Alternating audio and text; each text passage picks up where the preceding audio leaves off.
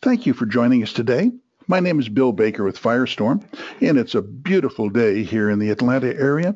The only negative is that we're starting to get some pollen from the trees that are out in bloom, but we'd like to welcome you today to this webinar. This is the Firestorm Georgia Independent Schools Association webinar. It's the third in the 2016 series. Today, our presenter, Jim Satterfield, the president of Firestorm, is discussing when others know more than you do. It's about visibility, vulnerability. We like friends, and we invite you to become our friend on Facebook, Firestorm Solutions. And you can follow us on Twitter at Firestorm Soul.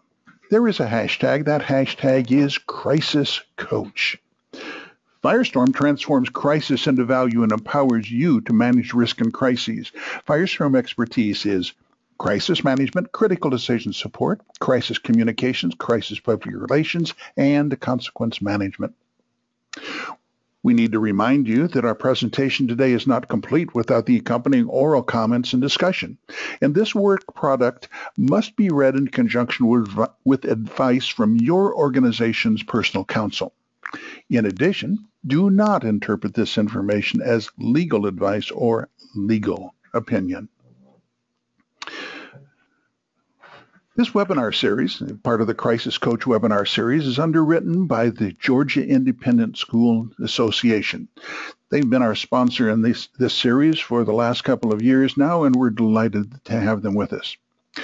There are a number of recorded webinars. You can go to firestorm.com and you can watch the past webinars. You can also register for future webinars. Our moderator, Jeff Jackson, unfortunately, is out on business visiting with schools. Jim, would you like to say some nice things about the Georgia Independent School Association? Well, that's easy to do, Bill. And their upcoming meeting in March is, I think, just a couple of weeks away for those of you to get together and learn more about what's going on and the new activities that are associated with it. And we've enjoyed the relationship with the Georgia Independent School Association over the last several years, and I think we're getting close to zeroing in on 40 or 50 of these recorded webinars as part of an online training program, and that's something you can use at your school to extend that opportunity as we go forward. My name's Jim Satterfield, and I'm glad to be with you today and talk about this topic and continue to try to answer your questions as we look forward to dealing with our schools and our students and our parents and the vulnerabilities and threats that are around us. You may find yourself a target at some point. Something's occurred that's impacted one of your students or your teachers. Your school becomes that target associated with it, and we're going to be talking about why would that occur? What can we do to fix it so that you're not at the center of the target in the picture here? I'd like to encourage you to sit down with your team at your school and ask yourself what keeps you up at night. What are you worried about that could in fact occur within your school? What's going to give you the kinds of exposure that you could become the target in these events? And as you think about that, think about what are the warning signs that would be occurring? What should we be monitoring? Where will we get the intelligence that that's about to happen so that we can better control the outcomes and deal with the consequences associated with it? Today's topic we're going to go into is visibility, vulnerability. And as we think about who knows what and when and what the results are associated with that. So as we scroll on in this, someone knows. And the question is, do you know? The information is out there, and when you bring your insight to that information, it creates intelligence and makes it actionable. And are you the last to know? That's an important element here, because if the parents in your school are aware of a problem, or the students are aware, or the teachers are aware, you need to be aware so that you can make sure that the appropriate actions are in place and that we're moving forward on all of those topics that will make a difference to the outcomes that will come from this area. Now, if this is going on and you're not aware of it, that's going to put you in a position where you're going to be surprised. And one of the things to keep in the back of your mind is that if someone has ill intent, 80% of the time somebody else knows besides this person.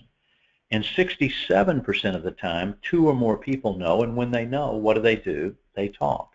And where do people talk today? They talk on social media. So there's an expectation that you know what's going on within your school family, within your school community.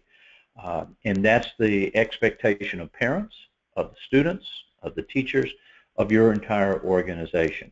So if you're the last to know, that's generally not a good thing. Now, if we go back to that word surprise, is it good or is it bad?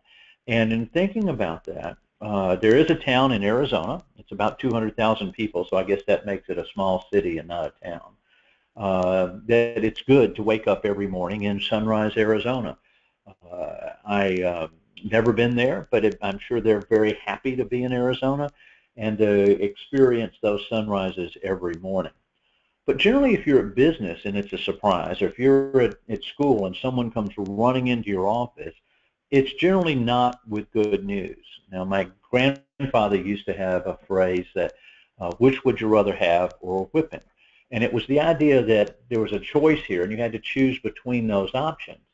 I would go back further to think about the last time a surprise was good, and I was 5, and it was my birthday. Generally, if you're a child, surprises have positive connotations. A visit from the Tooth Fairy, Christmas, birthdays, all of those elements are good. But when you're at work, when you're at school, and there's a surprise that comes in, it generally has a negative connotation. And like our little circle face there, it looks like, oh, what is this? Is this what's going on? So as we think about this concept, our goal is to make sure that you're not surprised. That's where the intelligence network becomes important. That's why the visibility aspects that we're going to be talking about today become so extremely important.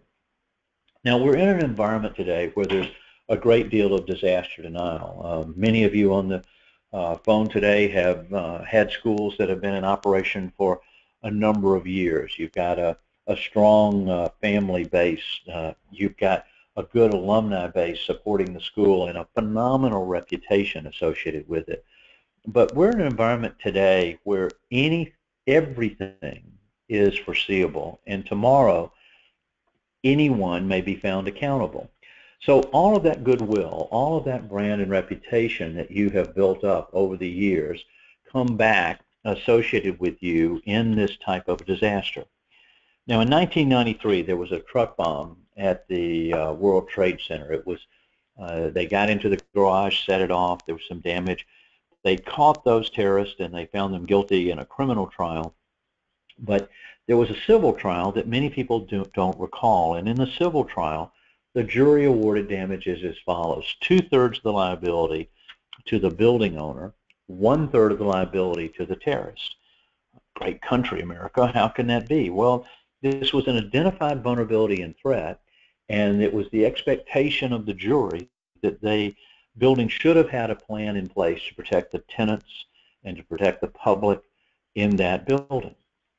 Over the last week, we've been following in the press the story about the ESPN reporter who was photographed illegally in her hotel room from the adjoining room. It was a stalker who'd been able to figure out where she was and got the adjoining room to that, and then took pictures of her and posted them out on the internet. And the lawsuit was for $75 million worth of damage, and sued both the person who was the stalker as well as the hotel. The jury awarded damages, I think, around $55 million. That may come down in the appeal process. But an interesting element in that is that the jury awarded 49% of the damages to be paid by the hotel and only 51% by the stalker in the adjoining room. Again, the concept that you should have known, you should have prepared, you should have protected. And that brings us directly back to the school marketplace and the services that you perform. You have care, custody, and control of a child. There's an expectation from all of the parents that are involved that you're going to return their child back to them in the same condition that they gave them over at the start of the school day. There's a responsibility that we all have. And so understanding what we can see from that standpoint, making sure that we have programs in place to protect, will make a great difference. And so this visibility vulnerability, anything that were to happen to a child, will be disproportionately amplified in this process. So as we think about crisis management and crisis communications, it's how we respond, the physical actions that we take, and how we communicate in those areas. And if we don't manage that correctly, it's going to create a second crisis, and that's going to be much greater than even the first one that would happen. Crises by nature are generally short-lived. They're not going to last for a long time. It's the consequences that can last for a great deal of time and ultimately define the brand and reputation of your school. It will be what you'll be known for as that's the school where this occurred, whatever this is. Now, we respond every year, both here in Georgia and across the country, to schools in trouble, schools faced with problems from child pornography to sexual molestation to bullying to cyberbullying to suicide to violent acts that occur across the board. And how those schools respond will determine how long that story lasts and how much issue will be raised. Now, I want to interject a point here before we go further in the visibility vulnerability discussion and talk about a concept called media bias and media conflict bias in particular. The media wants conflict, and as you can see from the little figure standing in between the two people, they're looking to try to move that from one to the other. They said this about you. What do you say about that? How do you respond to that? What are you going to do next? And this back and forth keeps this in the news and to keep that area. It will never be to your advantage, and we're going to talk about communications in particular in a few minutes, to communicate with your stakeholders, your parents, your students, your teachers, to communicate with them through the media. You want to communicate directly and not through that area. That's an important element for you to understand as we go through this process. Watch the elections that have been going on, and we've heard one candidate make a statement about another, and then the media goes to the other candidate. So how do you respond to that? And then they go back to the first, and they keep this ratcheting back and forth. There's this conflict bias that the media has, because, and why do they have that? Because it drives ratings, and ratings drives advertisers, and that drives money. So it is to their advantage to see this conflict continue to exist. And what we would encourage you to do is not to participate, and that story will be much shorter lived than it would have been otherwise. So make that change now so that you're not going to become directly involved to continue that argument back and forth. We're going to take it out of the media's hands and leave it to control yours and yours. So as we think about visibility, and now you see me, now you don't, well, there is a good aspect of visibility. Just as you see there with that sun coming up in the horizon, I guess that's in Surprise, Arizona, we can say. That's how you build the brand and reputation of your school. That's why your enrollments are steady or increasing.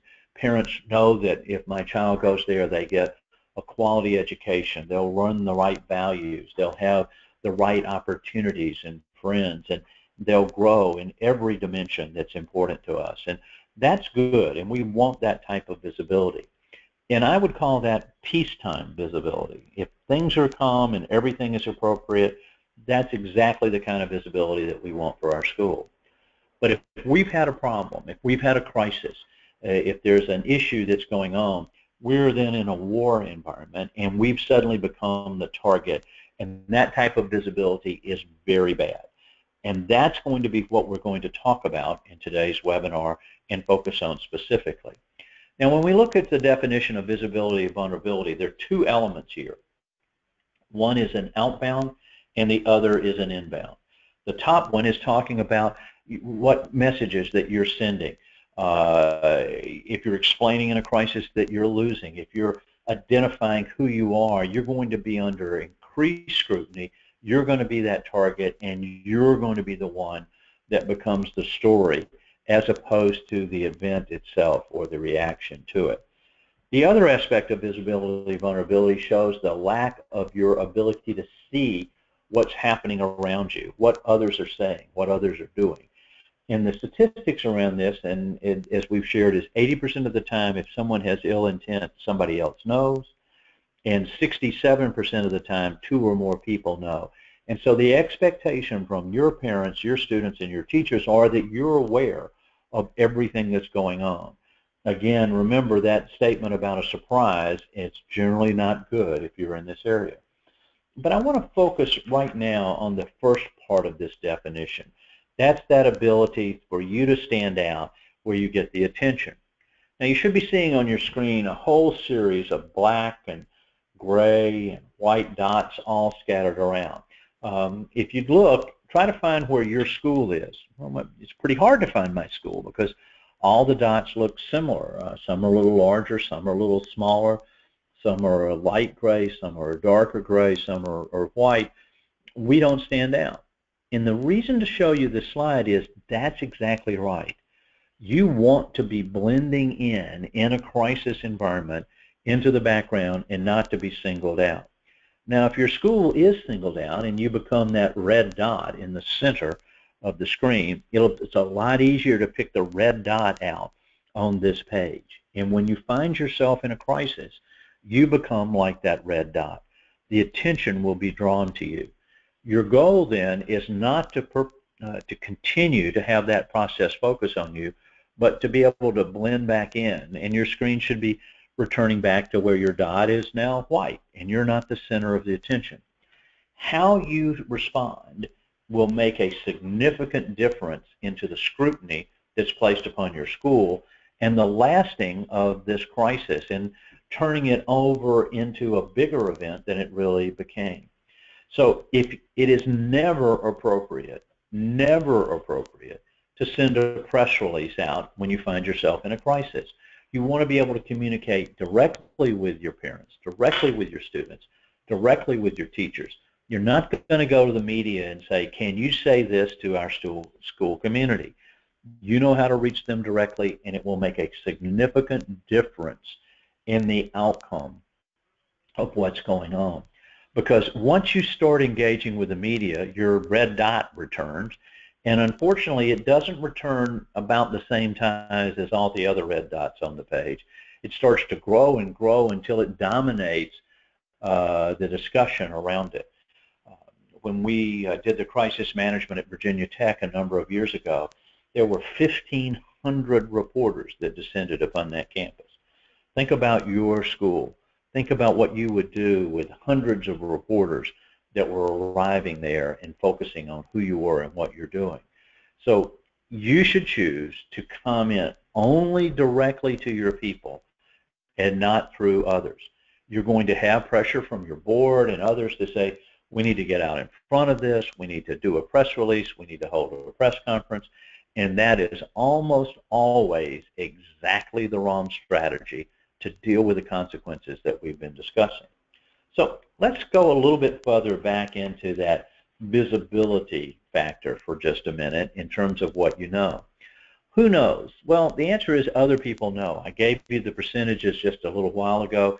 Your people, your parents, your students, your teachers, they know what's going on. The media has knowledge of what's happening, and there's knowledge out in social media of these discussions around there. You need to listen and look at what's going on. Those two elements, listening are to words and strains and phrases around and about your school, looking at particular locations or events or people, and then that will help you put these puzzle parts together to understand what it is that's going on and what do we need to look at. Now, I would encourage you to think about all the risks and threats that your school faces. You probably have done a vulnerability or a threat assessment, or you've done a hazard impact analysis, or you've taken an all hazards approach. And so for every one of those that you've identified that we should think about, what's a warning sign that that would be occurring? What's a trigger of that indicator or that warning sign that you need to take action and to respond? So if you think about how do you know what you don't know, and that's where this listen and look starts to come into play, is you know in many cases that piece of the pie there about what you know. You've got a pretty good understanding of that associated with your school. And you also have a pretty good understanding of what you know you don't know. Hey, I don't know about this, or I don't know about that. But the bigger portion out there is what you don't know you don't know. And I would encourage you, if you want to set an objective for this year, is to try to get that orange portion of this graph as small as you can. Think about all the vulnerabilities and threats that you have, that you're exposed to. How can you start to develop a program to better understand each one of those things and to implement that program within your school to make a difference so that you're not having the surprise, you're not having a third party come running into your office to say that this is going on. Now, we did a survey of hundreds of schools, and we asked them, do you currently use external intelligence to identify potential threats? Less than a third, 30%, said, yeah, we do that. Now, I think probably all of our schools do something associated with weather. But once we get beyond that, we're finding that they, in fact, are not doing the type of monitoring that we're talking about today. 37% said no, and 30% said, I don't know. And clearly that's the same as no. So 2/3 of our schools clearly don't have a formal intelligence program to manage the risk and threats that their school is vulnerable to. By the way, I would tell you the parents' expectations are flipped 100% on this. They expect you to have an intelligence program, and more importantly, they expect you to know what's going on within your school. So now we have a visibility vulnerability issue that can occur. So can you identify your school's next crisis? You need to build this intelligence network to have that area. And while you see a lot of things listed on the screen that are more business oriented, today sexting, cyberbullying, sexual assault, inappropriate relations, suicide, cutting, all of those issues are out there. Drugs and alcohol are around our young people. And you can have a program in place to be able to identify those before they escalate and turn into a violent act that will have a significant damage into your students, into your brand, and your reputation. So when we think about crisis management, it really is more of a consequence management aspect. And to give you some tools here to start to think about how you can make these decisions if the majority of the information that you have is wrong at the start of a crisis, how do you decide in that environment? Because we're not choosing between here's a good option and there's a bad option, like my grandfather gave me earlier, which would you rather have, or whipping. You're choosing between here's a bad choice and here's a bad choice. Now you need to pick one. Well, the first thing I'm going to tell you is that you're going to be wrong. And you need to be prepared to do that, and you continue to monitor and adjust as more information comes into play. As you think about those aspects, you see on your screen a little feedback loop: observe, orient, decide, and act. This program is called OODA, O-O-D-A, for those words there. And it was created by a gentleman by the name of Colonel Boyd. Boyd was a fighter pilot in the Korean War in the early 50s, and he shot down more MiGs from North Korea than any of the other U.S. pilots. In fact, more than an order of magnitude more. And so the generals came to him and said, well, how come you're flying the same plane as everybody else, but you're so much more effective at this than any of our other pilots? What makes the difference? He says, well, I do it faster. And what do you mean? Well, I just take fast action. I fly up to the left. I fly to the right. I dive. I curl back. I cut power. I dive my plane. So I have observed that the MiGs can't respond to my actions as quickly as I can make them. And therefore, then I come back and observe that, orient myself to where I am, and find the best plan to attack them, and then I act. Do that very quickly, and that's why I'm so successful. As a result of that, the military has taken this OODA loop cycle and uses it to teach our pilots on how to respond when faced with these types of threats to look at. But the same thing happens to each of us as we're looking at a crisis that's occurring in our school. We have to observe what's going on. We have to orient who else might be involved and what are the other areas. We have to make a decision and we have to act.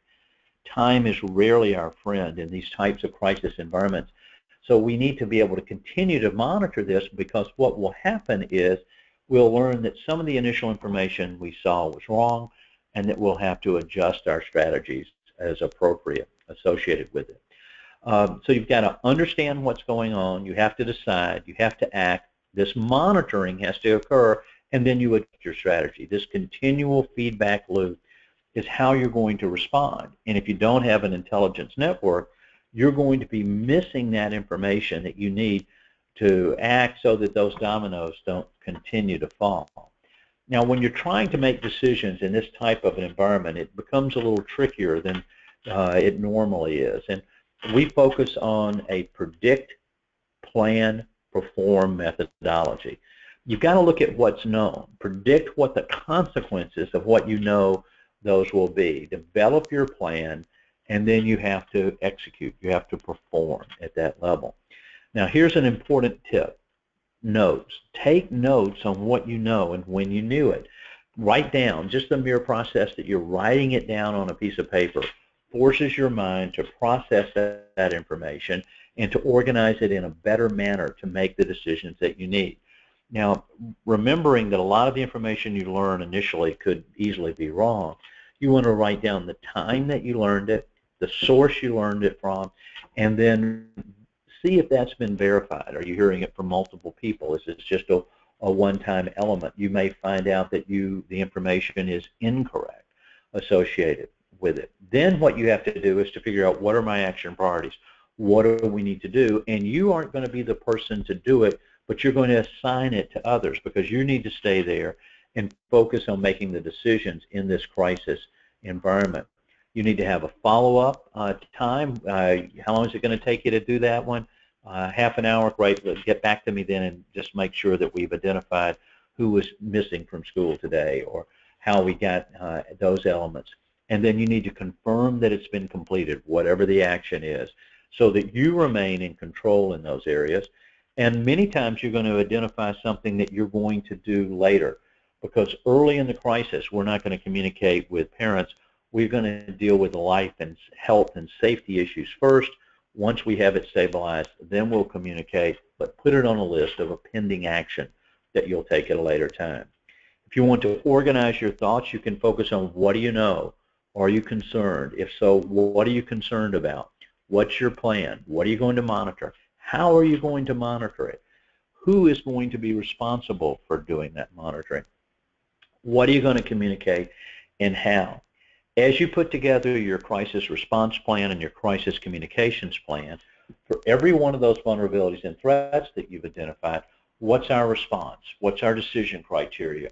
What are our messages? What are we going to be able to say at each step along the way? It's easier to edit than it is to create. So if you've identified the message maps in advance, the probability of a miscommunication will be greatly reduced associated with that.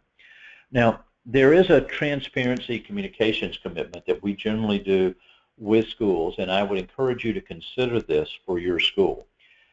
Communications, just like preparedness, is a continuous improvement process, and almost always any communication with the media does not benefit students, parents, faculty, staff, or the school. We would encourage you never to communicate through the media regarding the event.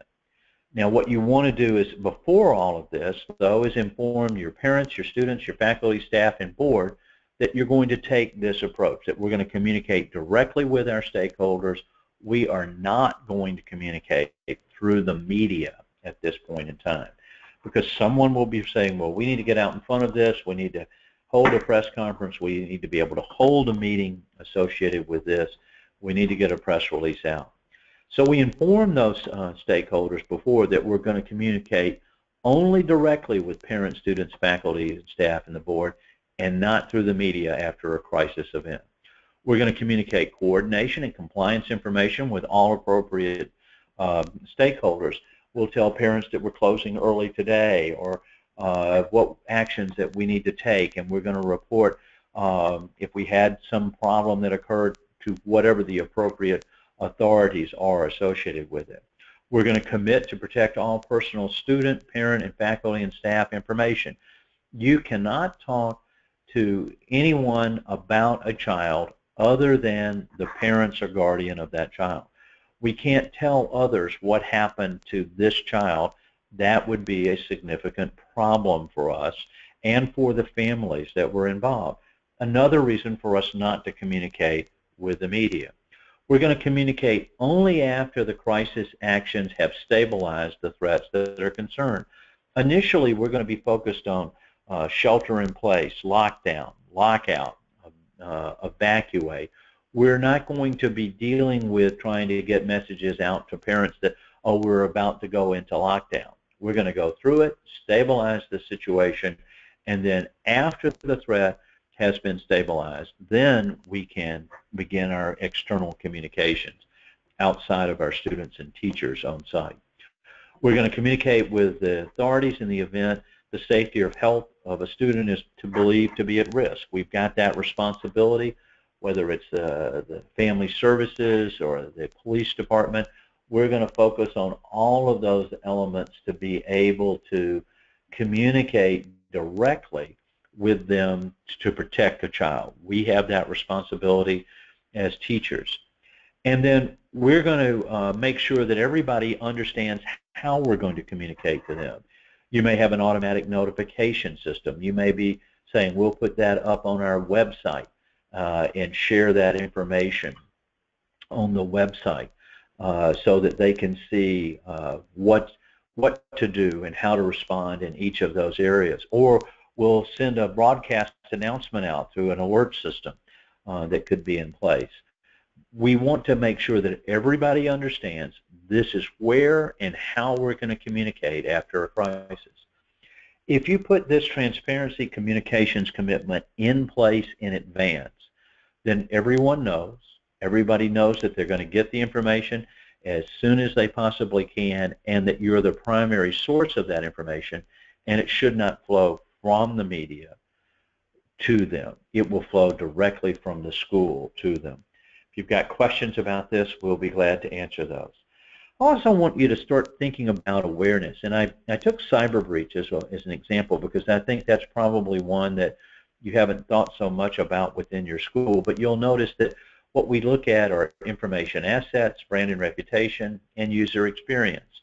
And that is an example to start to show you that you could learn you had a problem from someone else. And whether it's a child who's contemplating cutting or suicide, you're going to see that there are indicators around those types of things that could come together to let you know. So for every one of those vulnerabilities and threats that you've identified, every one of those all hazards approach, identify what possible indicators would be in place for each one, and those then become the triggers to activate your plans. Now, here's an activation matrix to think about when we focus on cyber breach. Hang on, I've got a call. And hopefully the germs didn't come through the phone there as I had that tickle. There it is, and now it's dealt with. No germs on that one, hopefully, too. As you think about your plan, whether it's lockdown, shelter in place, evacuate, or lock out, having particular identifiers and actions that you would follow. I would encourage you, all of your plans to follow the 5 stages of activation. I listed these again for cyber breach simply because I thought that was an area that maybe you had not spent as much time on. Pre-action is everything you're doing prior to the event, the training, the site assessments, the monitoring, all of those programs, writing your plans, having your message plans. Onset is the identification of the problem that's occurring, and your focus is always going to be on life safety issues. The impact assessment is how bad is it. The response and recovery is what do we need to do? How do we quickly get back to work as soon as we possibly can and get our school back to normal or the new normal? And then post-disaster is reviewing what are the lessons learned, what can we do to improve our plans. Now, there are always maturity models. This one is, again, around cyber breach, but we can think about it in any individual area. You have to have oversight and management. That's getting your board involved, your senior leadership within your school, and the resources and training. Having a threat intelligence program and collaborating within that and the monitoring and flow of how that information is shared. Then identifying that the risk has occurred from a preventative, from a detective. How do we know that it's in fact happening, and then how do we correct the dependency that we have both internally and externally in each of these areas, and then finally how we manage the incident and how we recover. Now, we could take this into a different set of environments, and we have maturity models in workplace violence, behaviors of concern, continuity, crisis management, and all those individual areas. I wanted you to just to see the level of detail that ultimately you need to think about. So that's great. What should we be thinking about? Well, from a Predict standpoint, think about beginning creating this intelligence network. That's going to help you with one portion of the visibility vulnerability. The fact that something's going on and you are unaware of it, again, that's an important element. Second, do the awareness and prevention training. Make sure everybody understands, here are our commands, here are our instructions. This is when we issue this is what it means. What should you be looking for? What could be an indicator that there's domestic violence in a home or another problem is occurring in one of our students? Doing a security assessment. What are the exposures that we have here at our campus, and what should we put into place? Develop a crisis response and communications plan with message maps. It's easier to edit than it is to create. Pull those messages together in advance so that you're ready to deal with those issues. And then perform. You need to train everyone. Train your parents, train your board, train your students, train your teachers, so that they're all aware of what's going on at any particular point. Now, on April the 7th, we're going to do a virtual exercise. That'll be at 2 p.m. Eastern. And this virtual exercise is going to be on sexting and cyberbullying. It'll be a series of events that will occur, and it'll be a chance for you to make decisions. As you know, we every other month select a topic that's appropriate and do a test exercise. It's a 2-hour event where you can have your crisis management team or your safety team or your emergency response team sitting around a table, going through an exercise and making decisions about what they need to do and to deal with the threat or the risk that's in place. Last month we did one on workplace violence and active shooter. We had over 500 schools participate with that, with their teams around the table. Sexting is a significant threat, and it's a threat in public schools and private schools and religious schools and independent schools. It is a significant issue in today's world. We're responding to several of events that occurred this month in other schools around that. And cyberbullying is, in many cases, tied back into the sexting as both a precursor and a follow into that area. And so you'll learn more about that, and it will be a great opportunity for you to sit down and think about in your school, how do we respond to these threats that are impacting our students? I would encourage you to take a look at your current insurance coverage. Does your insurance coverage align to the risk and threats and vulnerabilities that you have in place? There are new insurance coverages that are available. We don't sell insurance, but it certainly is a gap that we found in many schools. And we found that events occur and then they learn after the fact that the insurance, in fact, did not cover that. So whether it's sexual molestation or the cyber breach or violence that occurs in the school, you want to know that you have coverage and you have that support, and you want to also make sure that you have response plans for all of these areas. We are going to be putting together a behaviors of concern user group, and that's for people that are implementing behavioral risk threat assessment programs within their school, dealing with identifying these elements before they rise to the level of violence in a school, whether that's molestation or cutting or violence, or in a worst case scenario, an active shooter. These events can be predicted and managed in advance, and so this will be a user group, and we'll be sending out information. First meeting of this user group will be happening at the start of the third quarter. It could be something that you'd want to consider within your organization. So there is going to be a brief on today's webinar available, and you can go to the Firestorm website and download that brief. You can also go there and listen to a recording of today's webinar, or have someone else on your team listen to the recording today. And there's a full library of past webinars that you can refer to. Our thanks to the Georgia Independent School Association for supporting this Crisis Coach webinar series over the last several years and making this available, and the difference that they're making in all our schools here in Georgia to create the highest possible learning background and opportunity to support the values that you want to instill in your students and families every day. You can go to firestorm.com to view this again, or to view other webinars, or to download the brief. If you've got questions, you can contact us at webinars@firestorm.com, or you can call us at 800-321-2219. We're going to try to reach out to everyone on today's webinar to see if you've got questions or if there are areas that we can help. There's a continual challenge that we find ourselves in our schools every day. And I would tell you that you have a vulnerability associated with the visibility that you have. Every school family that is there identifies with your school, and anything that happens there is going to have a disproportionate impact. They place their confidence in you that you're going to be able to manage the events and keep their children safe. I would encourage you to think about this concept of visibility, vulnerability, of being able to control your message and communicate directly out to those that are important in each one of these areas directly and not through the media. Secondly, I encourage you to make sure that you have in place an intelligence program to be able to monitor, because that information is out there, and in most cases you're unaware. We regularly contact schools to tell them of information that becomes a surprise to them. The term gun in school is mentioned over 65 times a day across the country.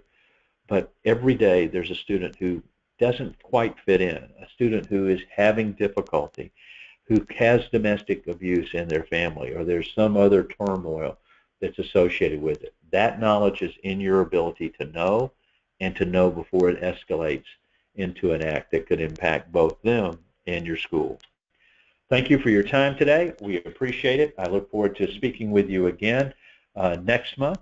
Have a wonderful day and enjoy the spring. Goodbye.